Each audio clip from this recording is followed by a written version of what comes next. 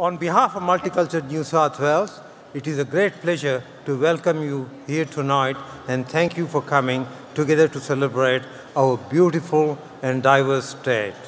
I would like to express our thanks to the New South Wales Premier, who had to go early, the Honourable Dominic Perrottet, and of course our newly appointed Minister for Multiculturalism and Minister for Seniors, Honourable Mark Coure, for their support in tonight's Harmony Dinner.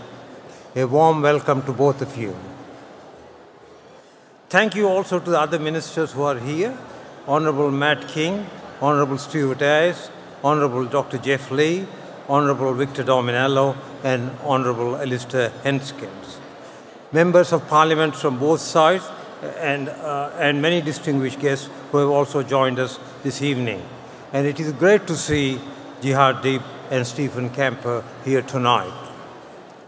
Australia is the most successful multicultural society in the world, uniting a multitude of cultures, expressions and beliefs and traditions. We owe our accomplishment as a nation to the contributions of more than 300 different ancestors, from first Australians to the newest arrivals. Rich cultural diversity is our greatest strength. Our ability to reach unity in diversity will be the perfect present for the generations to come.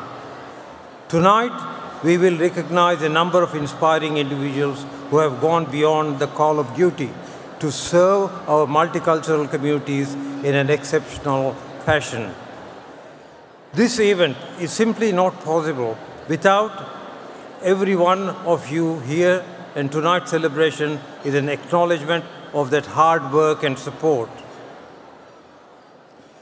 Finally, as this is going to be my last year of chairmanship of Multicultural New South Wales, I would like to acknowledge the fabulous board members who are here and who give me a lot of support throughout my term. And I would like all the board members, current board members, to stand up in their seat wherever they are sitting.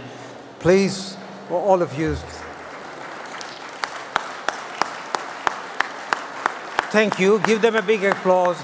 And I acknowledge each and every one of your hard work, what you do. And without your support, I wouldn't have been here. Thank you.